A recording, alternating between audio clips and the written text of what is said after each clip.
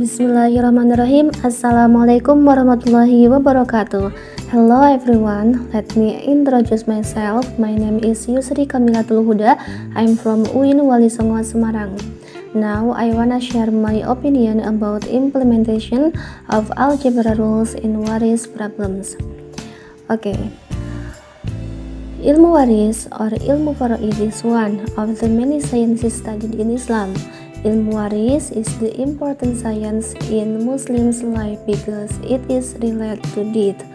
The main purpose of ilmu waris is to determine the share of inheritance for the heirs according of Quran, Hadith, Ijma, and Qiyas. To reach the purpose, we need math, especially algebra rules. Okay, according of Quran, Surah An-Nisa, the heirs or ahli waris can get one of 6 parts which has been specified. The first one is a half, the second one is 1/4 or a quarter, and the third is 1/8, the fourth is 1/3, the fifth is 1/6, and the last is 2/3. Those parts have their own rules. Read the example.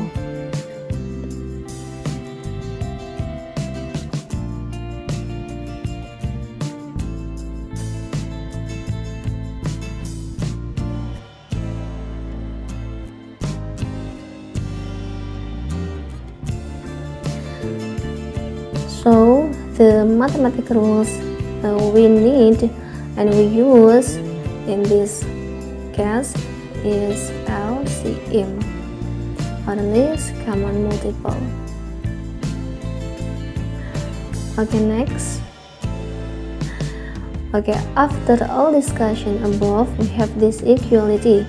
The heirs real part equal X over asul masalah times the exciting inheritance, when X is the heirs part obtained from the initial calculation. Okay, let's move to the example. Mr. Randi died and left his wife, his mother, and his uncle. He also left 50 million rupiah as his inheritance. Determine the inheritance obtained by his wife, his mother, and his uncle. Okay, this is the steps. First, second, and the initial calculation. Please read the steps.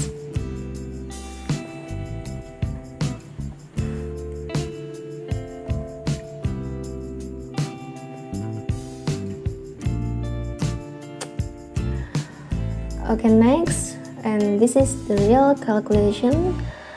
This is a part of wife, part of mother, and part of uncle.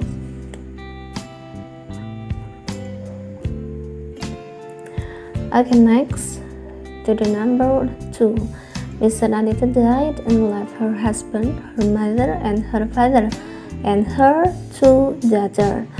She also left 30 million rupiah as her inheritance. Determine the inheritance obtained by her husband, her mother, and her father, and her daughters. This is also the steps we need and we use to solve the problems.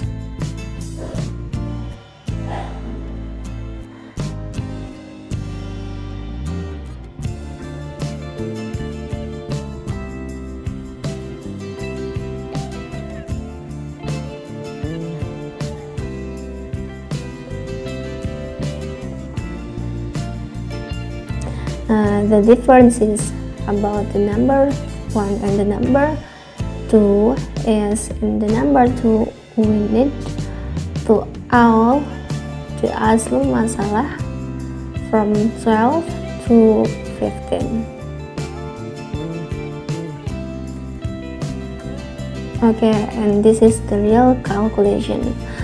This is the husband's part, mother's part, father's part, and the daughter's part.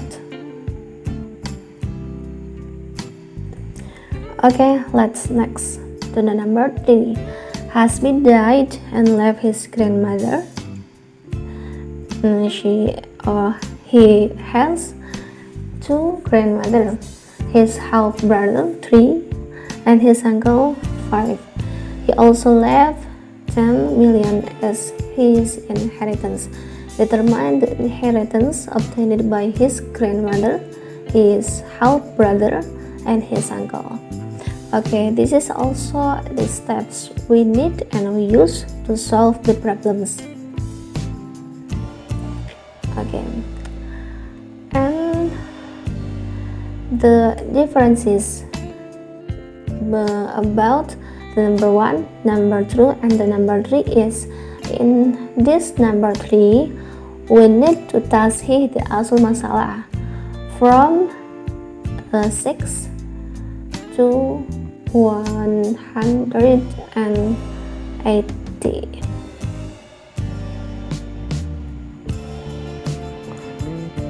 Now we need to multiply the asal masalah, the grandmother, half brother, and uncle's part to or by 30.